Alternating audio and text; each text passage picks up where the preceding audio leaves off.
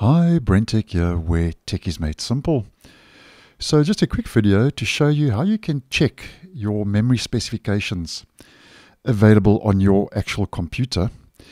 And as you may well know, it goes without saying that if your computer doesn't have enough RAM, which stands for random access memory, things like your apps, games, services, processes and all that are likely to start lagging, and your performance generally will then become poor on your device.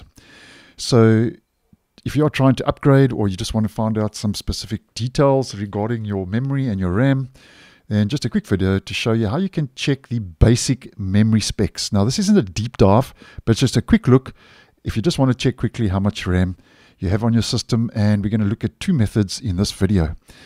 Now, if you just want basic info regarding your RAM, the easiest would be just to head to your settings on Windows 11. And I've just minimized my settings just for privacy regarding my device details. Head over to System in the settings page and scroll right down to the bottom where you get About.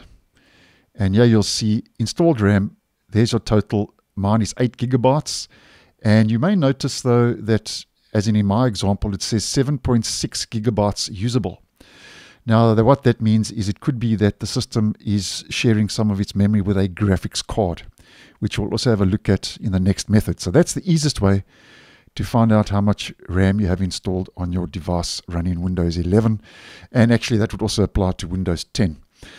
Now, the next method gets a little bit more complicated, but nonetheless, it will help you to find out some more detailed information. And for this, we're going to head over to our Task Manager. And if we head in our Task Manager to the Performance page and we click on Memory, here you'll see at the top, here's your total memory, 8 gigabytes. And you can also see in the fine print just under that, it says 7.8 gigabytes.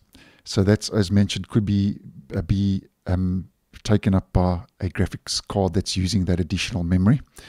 And then here at the bottom, you've got some extra details. So here you can see that you can actually see your current speed. You can actually see the number of slots on your system and how many are actually being used. So in my case, I've got 2 out of 2 that are being used. So basically, I would have 4 gigs in the one and 4 gigs in the other. And here you've got your form factor. Now, something to take note about your form factor.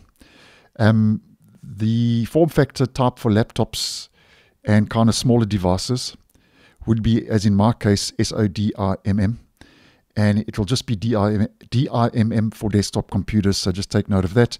And here you can see hardware reserved, so that's the 243 megabytes that's deducted from the total 8 to give it 7.8, and that's basically what most probably my graphics card is using on this device. So just a quick video to show you how you can just check some basic info regarding the RAM usage on your PC.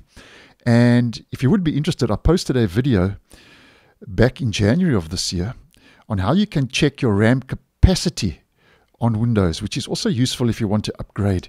So basically, you can determine the actual capacity of RAM, the maximum capacity of RAM your system can hold. And it's a bit of a more detailed video, but I'll leave that a link down below and somewhere here in the end screen if you would be interested. So hope you found this video useful. Thanks for watching, and I'll see you in the next one.